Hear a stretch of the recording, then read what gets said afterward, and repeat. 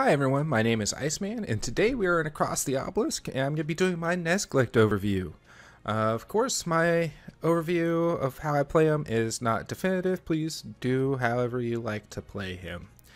As far as Nezglekt goes, he is the final hero. He's most likely one of the last ones you unlocked unless you purposely go out of your way to unlock him,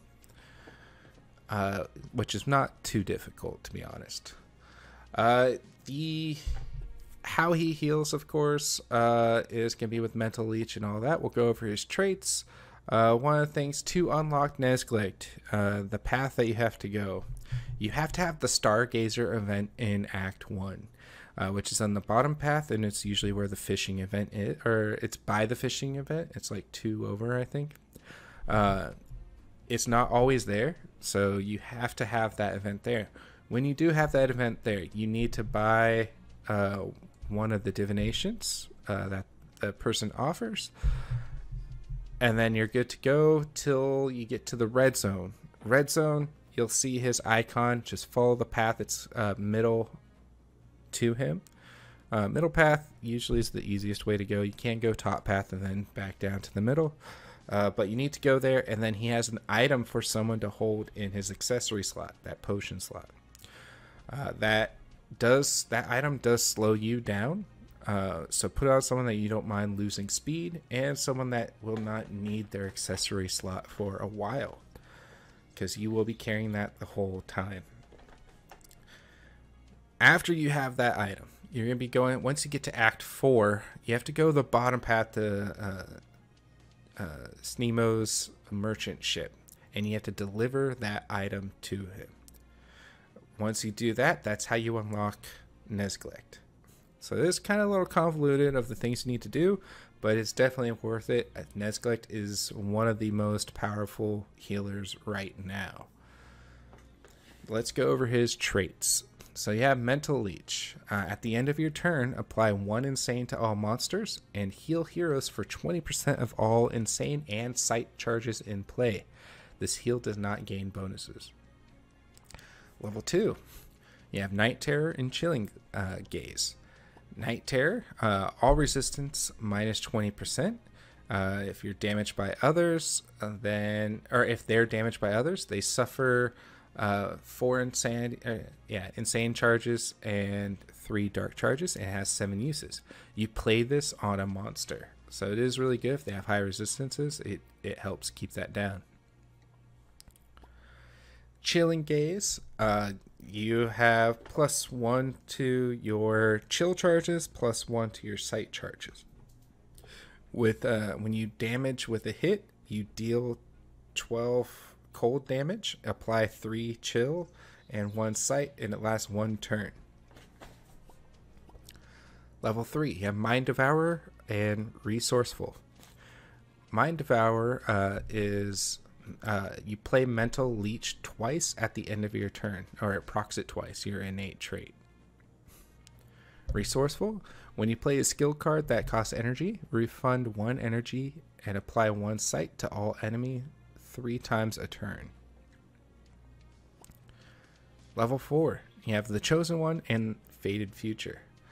Chosen One, you have +2 to your insanity charges for the next, and then the next 4 spells that you play, you apply 3 insanity charges, 2 sight charges, 2 invulnerability charges to all monsters, and you gain 3 powerful and 3 insane charges on yourself.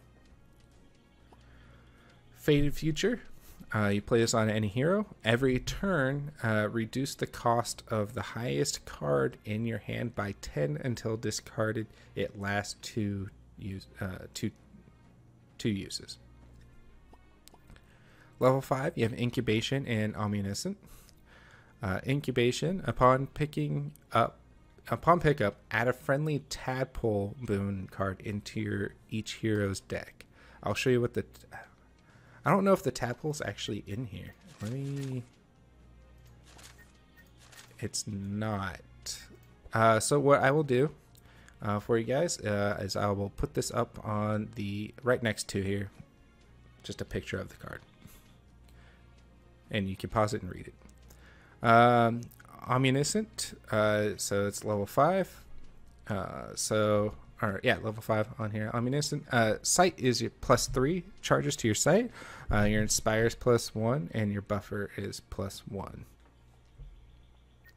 As far as Nezglekt goes, I think I only have one build path for him at the moment. I think I had 2 at one time.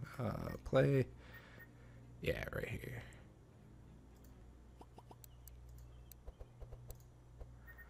So how I typically build them, there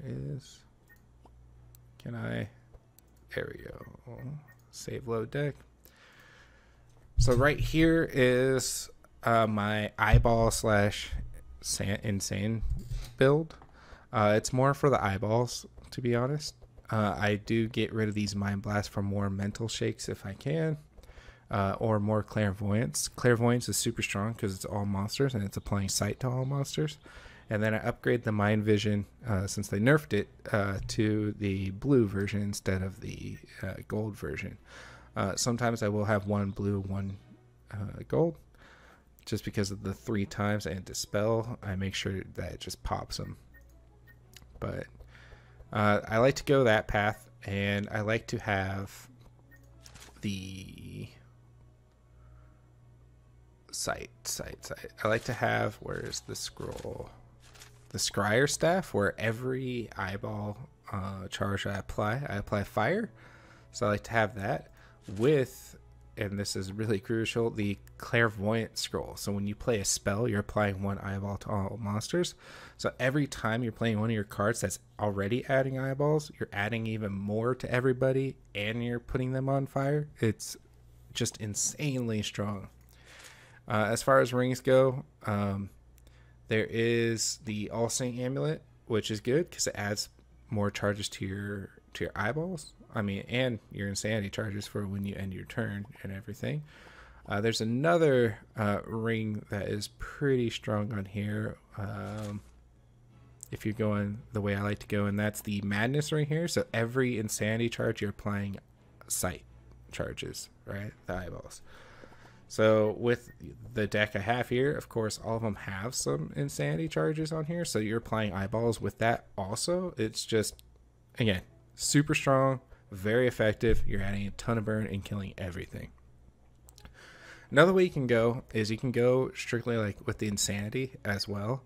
There is a pretty good, let's filter here, insanity cards that are available. So like hallucinations, really good. Of course, the mental shake, mental blast, mind twist right here. It's kind of like the mind visions except for the insanity charges.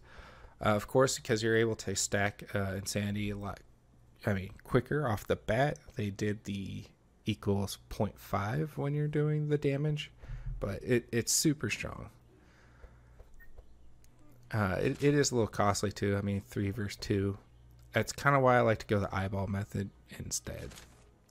Spectral missiles is also really good when you're doing that as well, because it ignores block and you're dealing more insanity on there. You can also put this on your eyeball deck if you have the one where it changes insanity to sight or adds sight with it. Keep that in mind. That's a really good one as well. Nezglekt, he's super strong. At first, he's kind of weak on the healing because you have to wait till the end of your turn to apply all the insane charges and then heal everyone when you end your turn. So if you're killing enemies before you get to your turn, someone needs to be healed, you are lessening your effective heal just by ending your turn. He does get super strong later because you're able to put insanity and sight charges on everybody pretty quickly. So by the time you end your turn, you're pretty much, and you do Mind Devourer where it's doing your mental leech twice. You're just healing everyone and you're just doing damage. It's really strong. I like him a lot. Oh, here's a tadpole right here. So with the tadpole, again, if you didn't pause it or anything, you are drawing, it goes to everybody. Everyone gets one in their deck. When you draw it, it's a boon. So you draw +1 card, you draw a card, you're gaining 1 energy, 1 energize, 3 vitality, you suffer 6 insane charges, and you heal for 18. It's alright. If I'm doing my sight build, what I like to go is I like to go Chilling Gaze, because it gives me sight charges. Mind Devourer to help heal more. The Chosen One to give me more sight charges on everybody just by playing spells. And then Omniscient. Ugh. Anyways, this your sight +3 on here, so you're just getting a lot more on people on the sight builds. I have done the Night Terror in other ways before. I'm just not a huge fan of it. I think this is the most efficient at just demolishing the enemy team. But yeah, that's how I like to play Nezglekt. I showed you the items I think that I like to go on him. He's pretty straightforward on that. There's not really much else to him, I think. Pet wise, oh, that's important. Yeah, pet wise, get Ockley, because Ockley plays a version of Clairvoyance that doesn't do damage, but it applies sight and insane charges to everybody.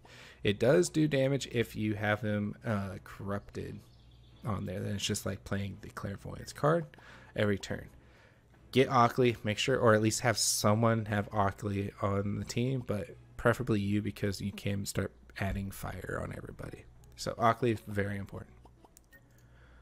Other than that, I think that's it right now. I hope you enjoyed the video. Hope it was a little helpful with him and how to unlock him.